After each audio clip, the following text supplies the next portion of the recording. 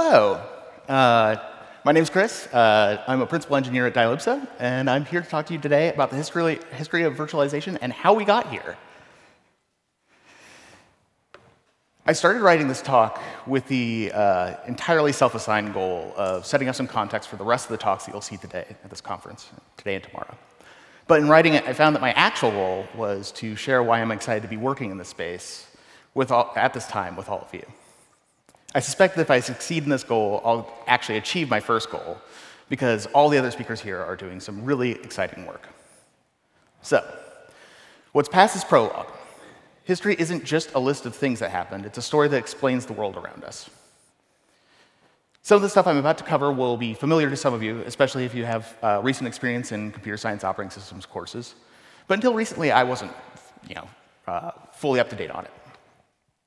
Some examples of the things that we hope to understand better today.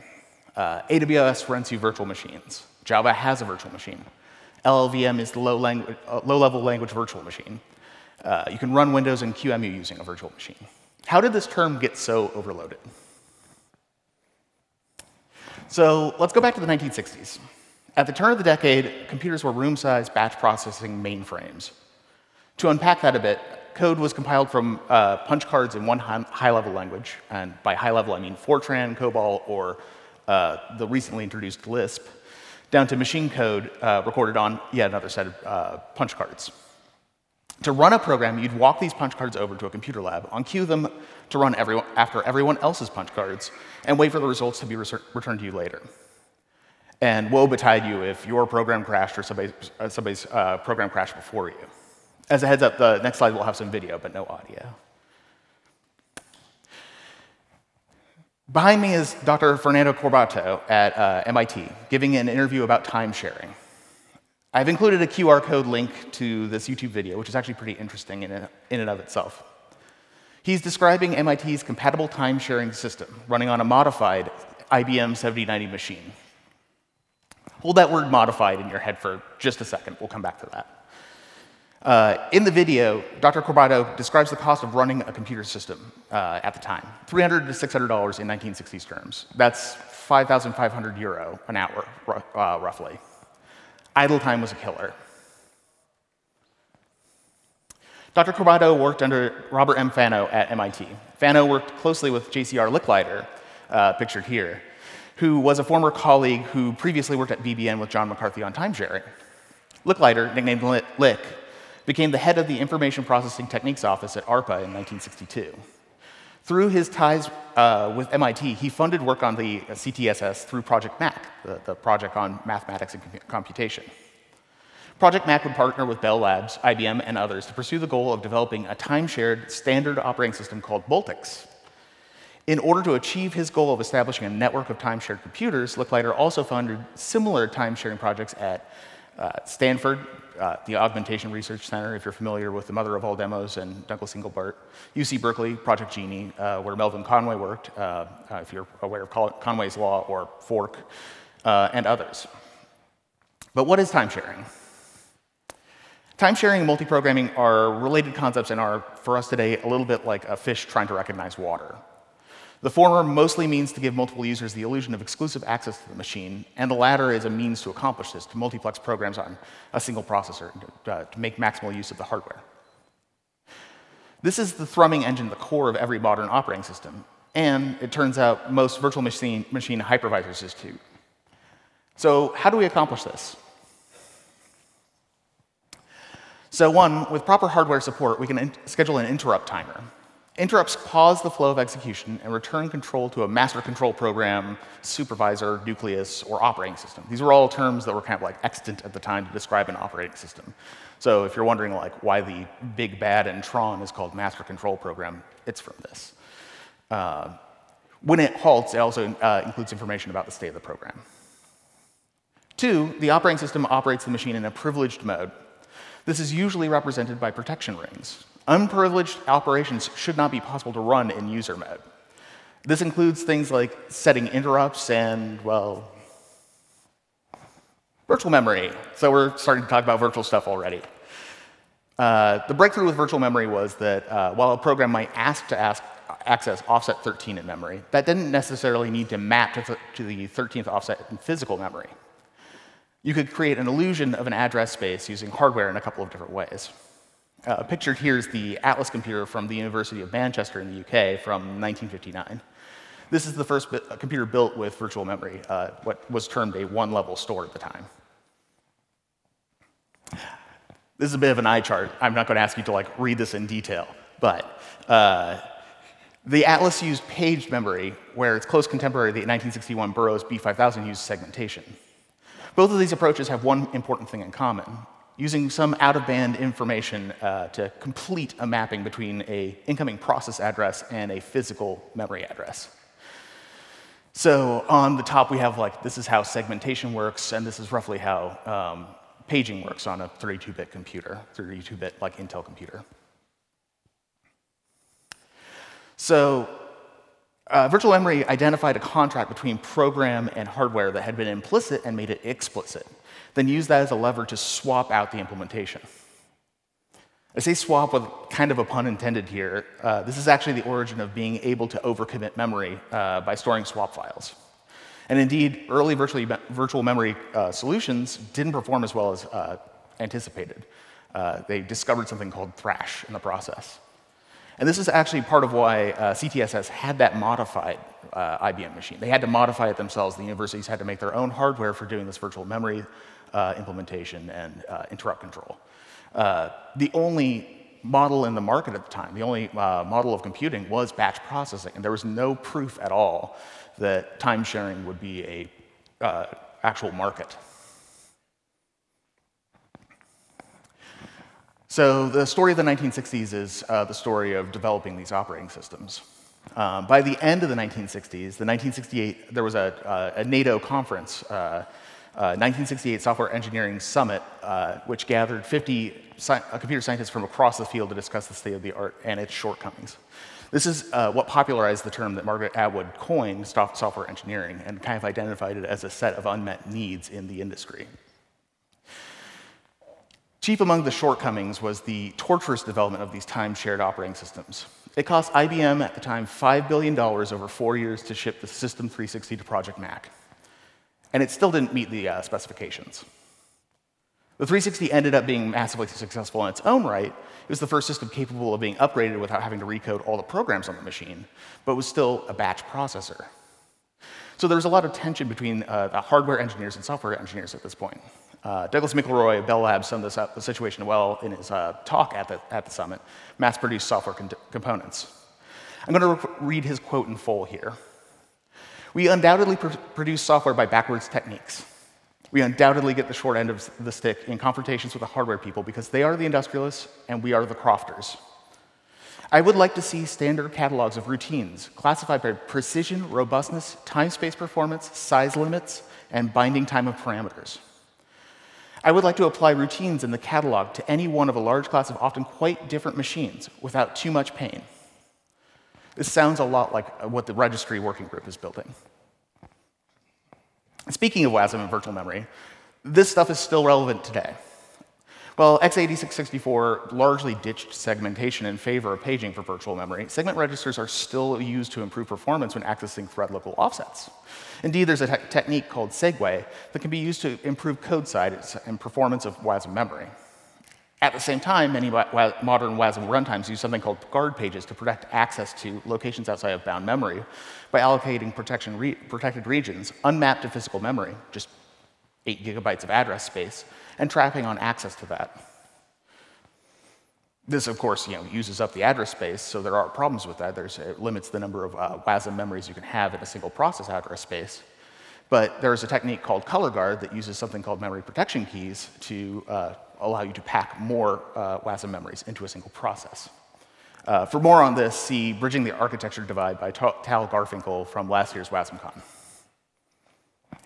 Back to the past.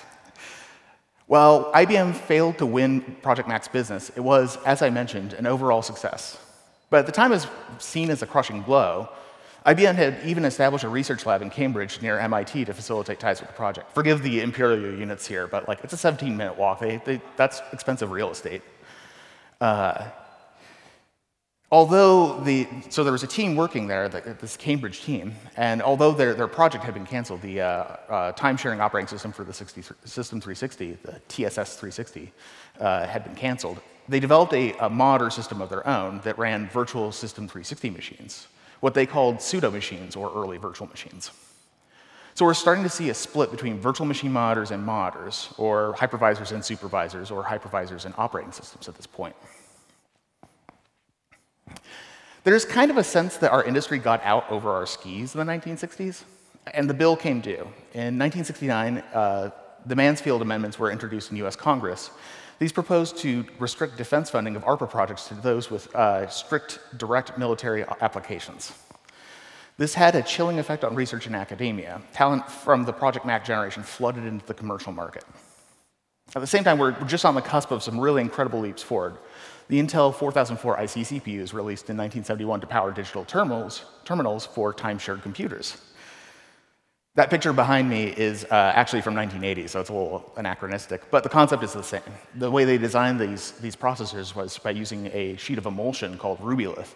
So they would cut the circuit pattern into it and then photo-reduce it repeatedly and then transfer that to a glass plate. So, informed by the research done on CP/CMS and the System 360, Gerald J. Popek and Robert P. Goldberg proposed formal requirements for virtualizable architecture in 1974. In particular, they established that privileged instructions run in user mode must trap and return control to the hypervisor. This was a very important property that hardware manufacturers at the time promptly ignored. So, among the ashes of Project Mac, Bell Labs pulled out the Multics project in 1969 and refocused on batch processing. This left Ken Thompson and Dennis Ritchie with some time on their hands. They found an old PDP-7 and started porting a space travel game from a Multics GCOS machine that they had been working on. They started with a file system and just a simple operating system with 2 users, so it was time-shared but not like fully multi-programmed yet. And the seed of this became Unix. In 1977, spurred by the successes of other teams on porting Unix to run on System 370 virtual machines, descendants of those CP/CMS virtual machines, the Bell Labs team undertook to port Unix from the PDP-11 to the Interdata 832. Unix had been largely rewritten in C in 1974, but C was developed without the goal of portability in mind at first. It required a number of modifications to portably represent data types. Type defs, unsigned integers, and unions were added to the language. In the process of porting Unix to the Interdata, both Unix and C escaped the confines of Bell Labs. Bell Labs, it's important to note, was at this point bound by a 1956 consent decree, an antitrust rule, that forced Bell to make all of its patents available royalty-free and prevented AT&T from commercializing Unix. We'll come back to that. Speaking of back to the 1960s briefly to talk about P-codes. P-codes, portable codes, have their origin in Pascal and its predecessor Euler by Nicholas Wirth. P-codes described a virtual processor, an execution architecture with no direct physical analog, so sort of an ideal computer. In practice, they were used as an intermediate language for compilers, splitting the front-end parser from the back-end code generator. This aided portability. We still use this technique today. New backends can be added easily to support new architectures. Interpreters for P-code could also be written and recompiled for each target machine, predicting the language virtual machine. Speaking of which, Smalltalk. Smalltalk originated in the aftermath of the Mansfield Amendments. Much of the Project Mac and Genie teams joined Xerox PARC along with Alan Kay. He had a vision of personal computing as a basic skill attainable by children. He developed this vision into a programming language called Smalltalk, whose core metaphor was to represent the machine as an infinite nesting of computers, all interacting with one another via messages, which would lead to the actor model later. Smalltalk was defined in terms of a bytecode execution architecture inspired by Euler, with a ton of optimization work done in Smalltalk 80. Dan Ingalls, one of the implementers of Smalltalk, uses the term virtual machine to describe the set of primitive operations sufficient to support a computer system. In other words, he doesn't think there should be an operating system. It should just be a virtual machine. So now we're in the thick of it. Integrated circuits transformed the computer market. Personal computer kits became available. A 1982 consent decree broke up AT&T, which had the perverse effect of actually allowing the new owners of Bell Labs to sell Unix System 5 directly. This actually wiped out Microsoft's Xenix product, which caused them to cozy up to IBM for their OS/2 and PCAT projects. Before long, the PC clone market had taken off with Windows as the dominant operating system atop Intel's x86 chips, distant descendants of the Intel 4004s we talked about. On the other side of the industry, pursuing the 3M computer requirement, megapixel display, a megabyte of memory, and 1 million operations a second proposed by Raj Reddy of CMU, workstations emerged as a distinct market, usually running some flavor of Unix. Xerox and newcomers Apple, SGI, and Sun were competing in this space. Sun was starting to win the workstation market with its affordable workstations built from commodity hardware, like Motorola 68Ks. This actually had knock-on effects for Xerox. Smalltalk doesn't run particularly well on these machines.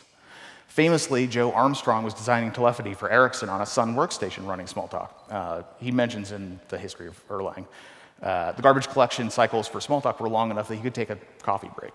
And while he was waiting for a new Tektronix Smalltalk machine to be delivered, his coworker introduced him to Prolog, planting the seeds for Erlang. No discussion of the 90s would be complete without talking about Java. So Java began life as part of Project Green in 1990, a language platform designed around a set-top box that would wirelessly program the proliferating microcomputers in home VCRs, hotel doorknobs, etc. The platform language, called Oak at the time, was designed to look like C while possessing an object-oriented design evocative of a Smalltalk, implemented as a bytecode language virtual machine, so it could run on all those devices very easily. However, by 1994, the future of web TV began to look a lot more like stripped-down PCs than microcontrollers, and SGI had to outbid the Java team for a set-top box bid for Time Warner's business, so Java had to start to fend for itself within Sun, and it had steep competition within Sun. There was already teams working on C++, Tickle, Clarity, IDL, which was one of the first languages to call itself an interface definition language, and Self, a descendant of Smalltalk.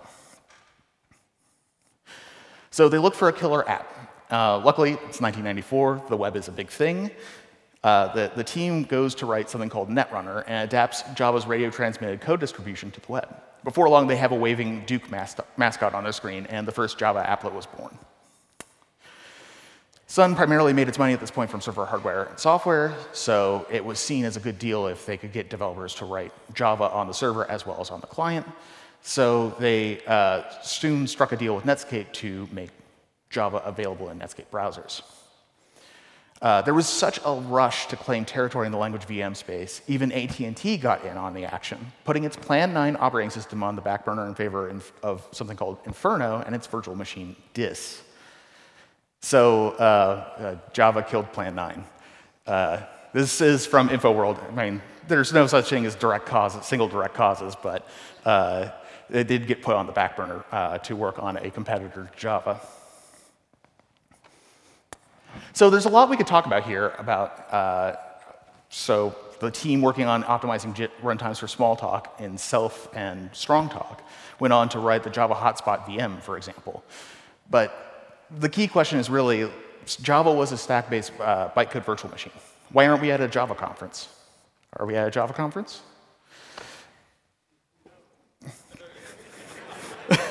To oversimplify drastically, the software industry of the 90s was a much different retail-driven beast. So Microsoft killed Netscape outright by turning their entire product into a bundled feature of their operating system. And while Microsoft bundled their own JVM, they added proprietary Windows-only extensions to the platform while not fully implementing others. So Sun was treading a very careful line here, but couldn't let this stand. They had to bring suit against Microsoft in 1997, settling the case in 2001. Windows XP would no longer ship with a JVM, and Java applets in the browser were kind of removed. And then, of course, the dot-com crash happened. Commodity server hardware flooded the market from failed startups, and coupled with the rise of commodity Linux operating systems, the writing started to be on the wall for Sun. But let's talk about those servers. The dot-com boom saw Alta Vista hosted on DEC Alphas to LiveJournal hosted on almost certainly Intel x86-based Dell servers in 2000. But the common wisdom, people tried to scale up at this point, but there's only so far you can scale up. It's expensive to develop faster hardware. It's much easier to start reaching for commodity hardware and scale out. And commodity hardware meant, at this point, the x86. So remember when I said that hardware manufacturers at the time ignored those virtualization requirements, the Popek and Goldberg requirements? Well, x86 architecture didn't meet any of the requirements. To be fair, the x86 line was born from personal computing, supporting like virtualized DOS programs in Windows and OS/2, not meant to virtualize entire like time-sharing operating systems. But this meant concretely in user mode, some segmentation changes would be visible, some privileged instructions would silently no-op instead of trapping, and this was an issue. This is actually a quote, lightly paraphrased, from the patent that founded VMware. They were using direct binary translation on hypervised operating systems. So whenever the operating system would switch into a protected mode, the hypervisor would begin translating instructions, injecting traps manually at any privileged call site. So whenever it saw something that should actually trap, it would just add an instruction to trap. Unfortunately, this enabled virtualization, but it was really hard to quantify performance. It affected performance, and it was hard to assign the slow down to any given virtual machine. But Zen changed all that. This is a paper called Zen and the Art of Virtualization. They used a technique called paravirtualization. In paravirtualization, the virtualized operating system subsystem is aware of the virtual nature of its resources and makes concessions to that end. So in particular, Zen modified Linux and Windows operating systems to run at a lower protection ring while making hypervisor calls available to them to perform their most privileged tasks. Importantly, Zen actually enabled Chris Pinkham's team at Amazon to build EC2 starting in 2004, shortly after the famous services edict by Bezos in 2002 or 2003. And the demand for virtualization by cloud computing companies directed hardware companies to start building in support for virtualization at the hardware level, Intel's VTX and AMD's AMD-V. And modern operating systems are beginning to ship with hypervisors, sometimes running atop them. So Microsoft's Hyper-V, macOS's hypervisor.framework, Linux's KVM.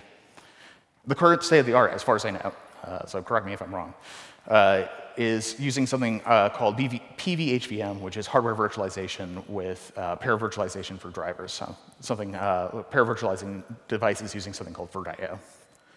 This lets you run extremely lightweight operating systems, which brings us to containers. There's one way to solve the problem of x86 virtualization, and one way to solve it is just not solve it. Just virtualize something else. Virtualize the system interface. Containers draw their inspiration from BSD jails, truths, and Solaris zones. Other early examples of this were Virtuoso and Linux vServer, which attempted to create virtual servers using these techniques. They're really a combination of 3 kernel-level features: seccomp, secure computing, cgroups, and namespaces. Namespaces were added to the Linux kernel first, starting with a mount namespace inspired by Plan 9, and then growing to include process ID trees, users, file system mounts, etc. Cgroups, or control groups, were proposed later by Google, which allow the operator of the machine to assign quotas of disk and network usage, as well as CPU and memory usage, kind of completing the ability to use this as a virtual machine. Unfortunately, while these effectively partition resource use for trusted programs, coordinating use of the machine between untrusted partners requires extra care because these mechanisms are fine-grained and capable of being layered. So hypervised operating systems are still considered safer targets for multi-tenancy. That said, we're seeing these converge too. Containers and virtual machines have converged with Kata and Firecracker. And these will run containers in minimal virtual machines. And the last attempt to circumvent problems with x86 that I'll mention is virtual ISAs. In the mid to late 90s, alongside the difficulties of virtualizing x86, the industry was concerned that it wouldn't scale as an architecture, so compared to RISC or very large instruction word processors. There were a number of attempts to build hardware and software to bridge this gap, the Transmatic Rousseau, DAISY, and finally LLVA. 2003's LLVA described a virtual architecture complementary to LLVM, actually from the same author, Chris Latner, which would be used to co-design hardware and ISA, virtual ISA.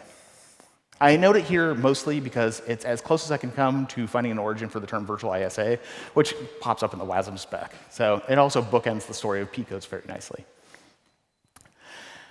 This is actually the part I'm going to spend the least amount of time on, despite how much I love JavaScript. JavaScript had actually emerged the unlikely victor of the war for the web platform, despite mostly being a hedge against Microsoft putting Visual Basic in the browser. The Self and Strongtalk teams that pioneered just-in-time compilation techniques for Smalltalk actually applied those lessons to Java's hotspot, and then from Java to JavaScript via the V8 engine. JavaScript pioneered zero-trust software distribution, but was an extremely limited and quirky platform for some time. It was difficult or impossible to run software written for traditional architectures atop JS. And alternatives at the time were disqualified by their ownership incentives. Usually these solutions that were owned by a single company, Flash through Adobe, Silverlight through Microsoft, Knackle and Pinnacle through Google. And they were often large enough targets that convincing multiple browser vendors to adopt and support them was a non-starter. But that changed in 2013 with Wasm.js, introduced by Alon Zakai's Emscripten project.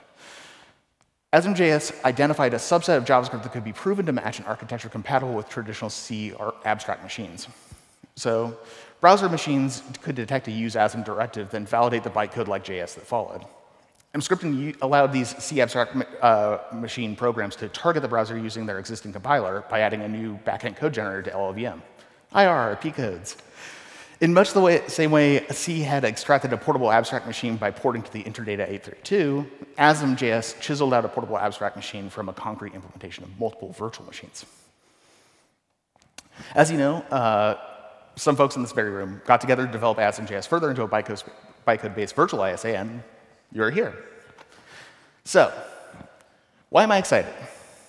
So just last month, the US White House issued a statement on the importance of memory safety. Software is everywhere, and our tools have betrayed us for years. But I think it's a mistake to think that we should or even could throw them away just because they've hurt us.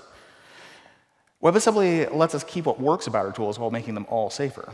In much the same way that Docker made it possible to safely coordinate programs running on a single server by virtualizing their resources, WebAssembly makes it possible to safely share the address space of a single process. And where that's not enough protection, we're already seeing that hypervisors in operating systems are beginning to converge, allowing for things like Microsoft's Hyperlight, which is capable of calling a hypervised WebAssembly virtual machine in hundreds of microseconds. It's not like nanoseconds like function calls, but that's still incredibly fast.